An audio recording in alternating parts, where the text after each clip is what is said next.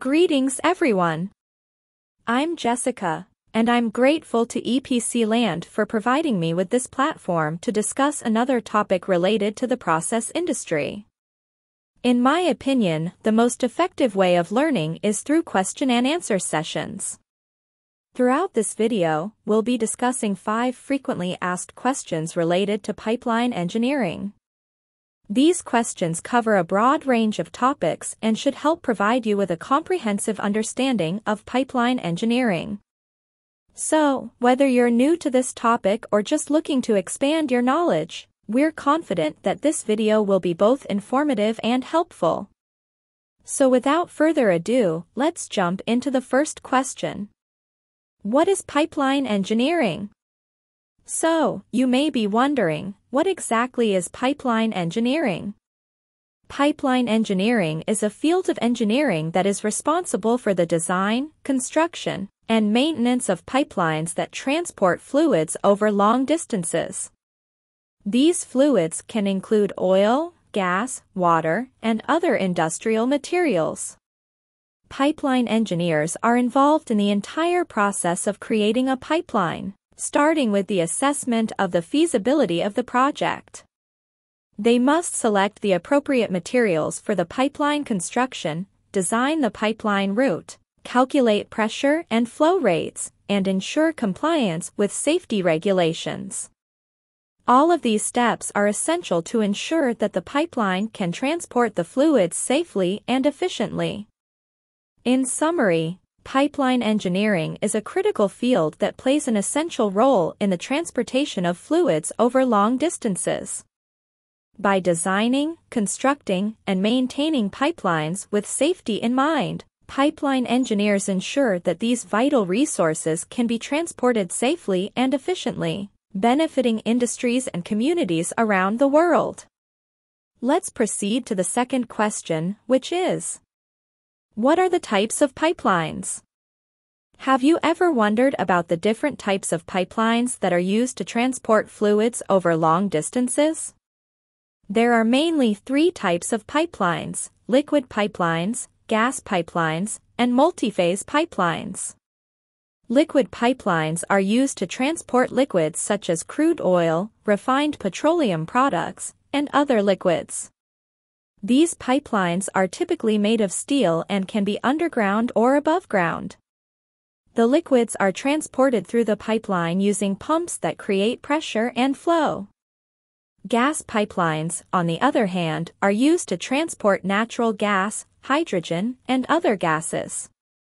Gas pipelines can be made of steel, plastic, or composite materials, and are designed to withstand high pressure.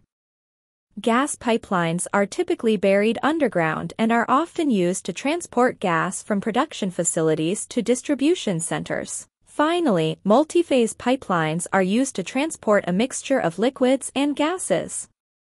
These pipelines are used in the oil and gas industry to transport a combination of oil, gas, and water from production sites to processing facilities. Multi-phase pipelines can be challenging to design and operate due to the varying properties of the fluids being transported. In summary, there are 3 main types of pipelines: liquid pipelines, gas pipelines, and multi-phase pipelines. Each type of pipeline has its own unique design and operational challenges, but all play a critical role in transporting fluids over long distances for various industries and applications. The following question on the list is the third one, which is: what materials are used to construct pipelines?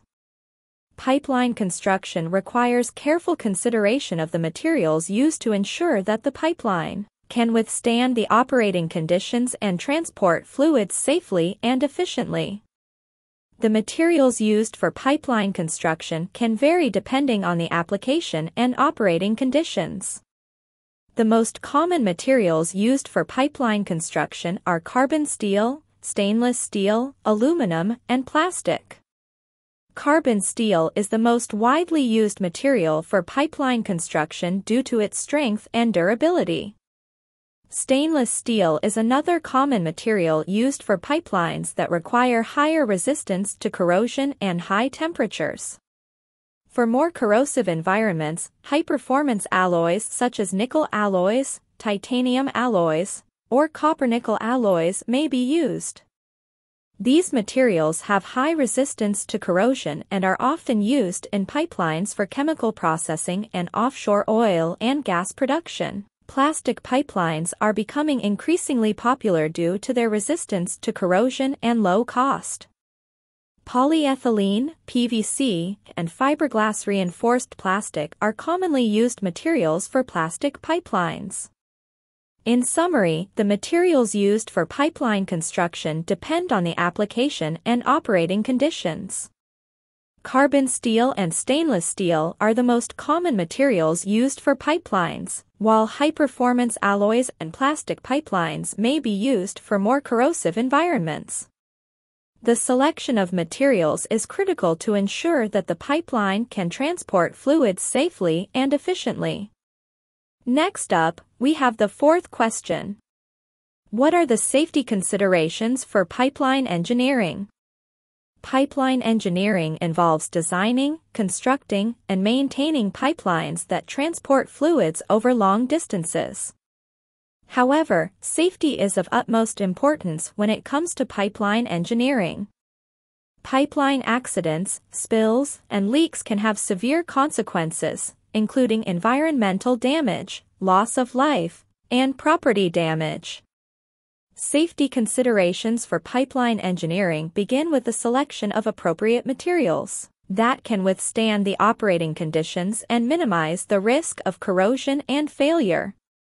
Regular inspections and maintenance of pipelines are critical to ensure that any potential issues are identified and addressed promptly. Monitoring for leaks is also essential, as detecting leaks early can prevent further damage and mitigate the potential risks. In addition to these measures, designing pipelines with safety in mind is crucial. Pipeline engineers must incorporate safety features such as valves, pressure relief devices, and leak detection systems into the pipeline design. These features can help prevent accidents and minimize the impact of any incidents that do occur. Finally, ensuring compliance with safety regulations is essential for pipeline engineering. Regulations and standards exist to ensure that pipelines are designed, constructed, and maintained in a safe and responsible manner.